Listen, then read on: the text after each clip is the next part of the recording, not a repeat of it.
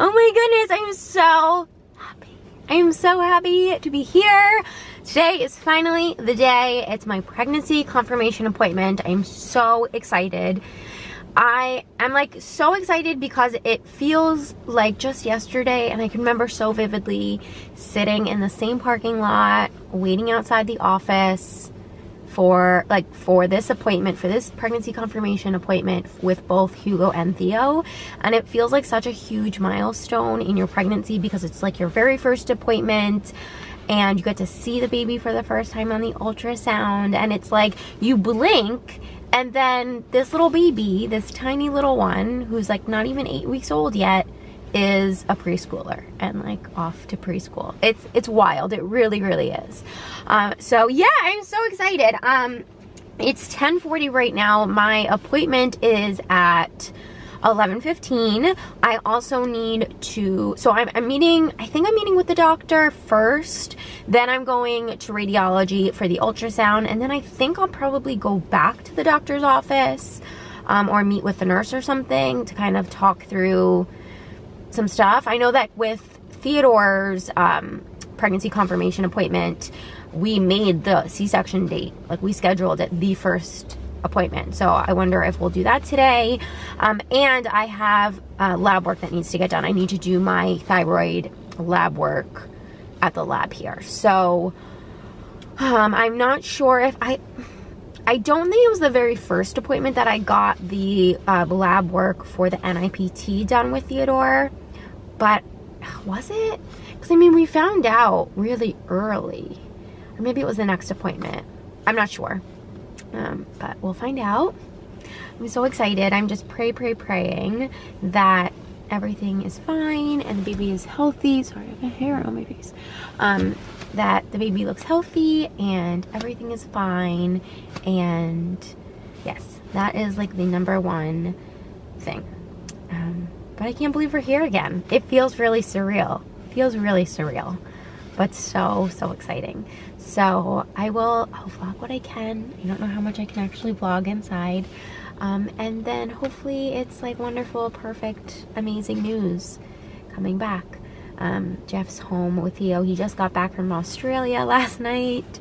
This past week has been kind of wild because he's been in Australia, but it's fantastic that he's back. And I found out that, sorry, this piece of hair is like still somewhere, but I can't see it. I found out that they are now allowing partners to come with you to your appointments. So he can come to like my next ultrasound, or he can come to the 20-week anatomy scan. So it's really fun. No one knows yet, so that's like another reason why this is such a huge deal, because we've been waiting for this appointment to be able to tell everyone. I like really felt in my heart that I wanted to wait until we like saw the baby and that everything was fine, and to tell our parents and like our family and friends and stuff. So yeah, that like also feels really exciting, because I feel like after this appointment is done, we'll be able to finally tell everyone, which will be really fun. So I'm gonna chill in the car for a little bit longer because it is a little bit early, and then as probably around 11 o'clock or a little bit before, I'll head inside. Let's pray that everything is fine, the baby's great, and this is an easy appointment.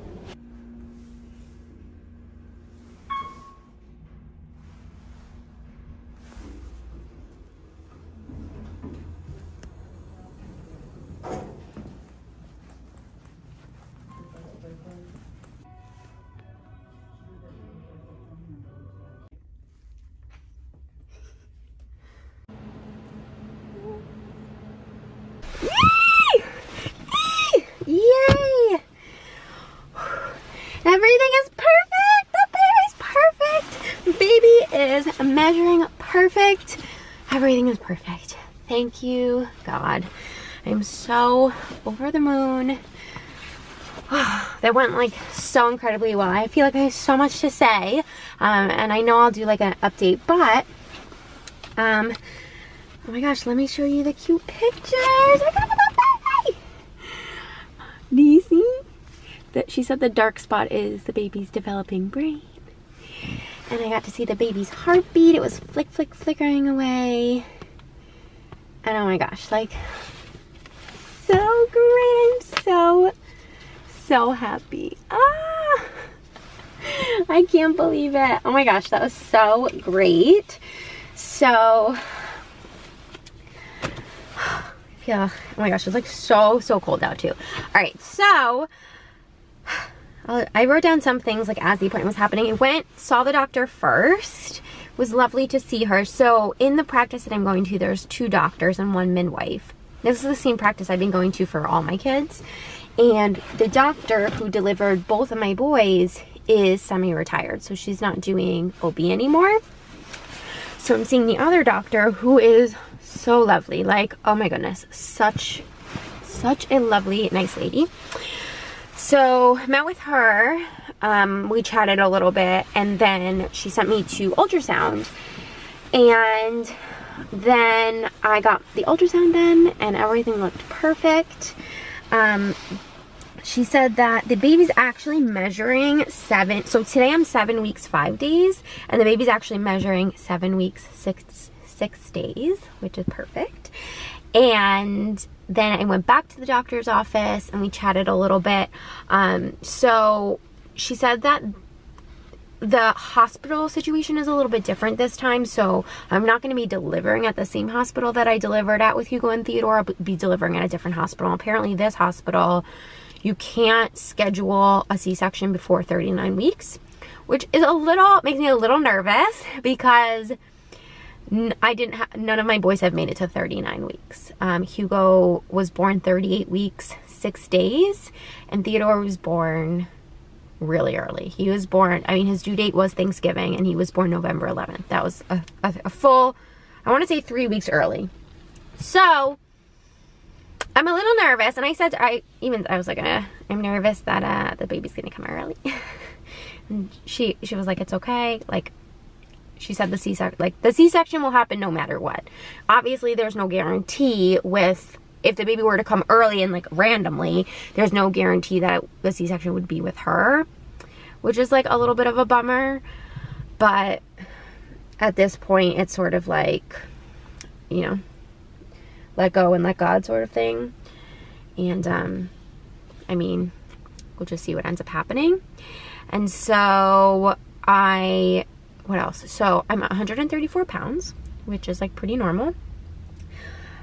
She said, I will do the NIPT. Oh, 2 things really funny. So I will do the NIPT, but she said that they're not doing the NIPTs now until a little after 10 weeks. So, whereas before it used to be 9 weeks, now it's a week later, which is a bummer, but fine. And then I am now, folks, considered advanced maternal age. I am officially in the high risk category because I am 34. I'm 34.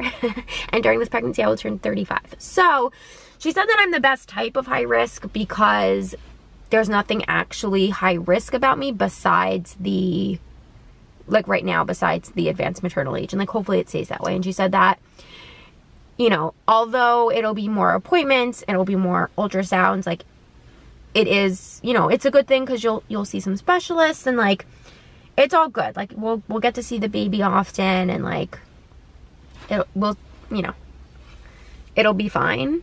But it was funny to hear that like I am now advanced maternal age, and that's what I'm being categorized as. So there you go. Oh, the baby's heartbeat is around, I couldn't remember if it was 167 or 164, but it was in the 160s. She showed me that. I was perfect. And my due date is July 27th. So, I mean, it would be a dang miracle if I made it to, she said, so we'll schedule the C-section a little further out, she said, but it would be a miracle if I made it to 39 weeks. So here's to hoping. We'll just keep our fingers crossed there. And then I went and I got my blood work done, and that was so easy. So the woman, it's funny, it's the same woman who did my blood work is the same woman who has done my blood work there for as far back as I can remember. I recognized her, and she's really nice, and she's so good at it. She's so good at it. I have really small veins, and I have like olive skin, and I swear every other place I go to get my blood work done, it's like they can't find the veins. They're poking me a million times. They could not find my vein for anything the night that I was delivering Hugo, and they were poking me in both arms and in my hand. Like, just like nutty. She can find my vein in literally 2 seconds, and like, it's not an issue at all. Like, she just ties up my arm, finds it, and does it, and like, nothing. Like, it's easy peasy. So it just made me laugh, because I'm like, every time I go to get my blood work done, like, I went to have an annual physical I guess now it was like a couple years ago, and the nurses there like could not find my vein for anything. So that just made me laugh. Anyway, so that's it.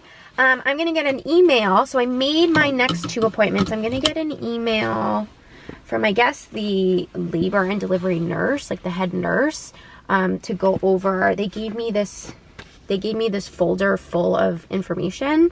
You get the folder every time you have a kid. It's all information that, like, as a 3rd-time mom now, oh my goodness, I know, but they're not doing that in person anymore. I guess, like, they're not doing it in person here because the hospital's not close to here.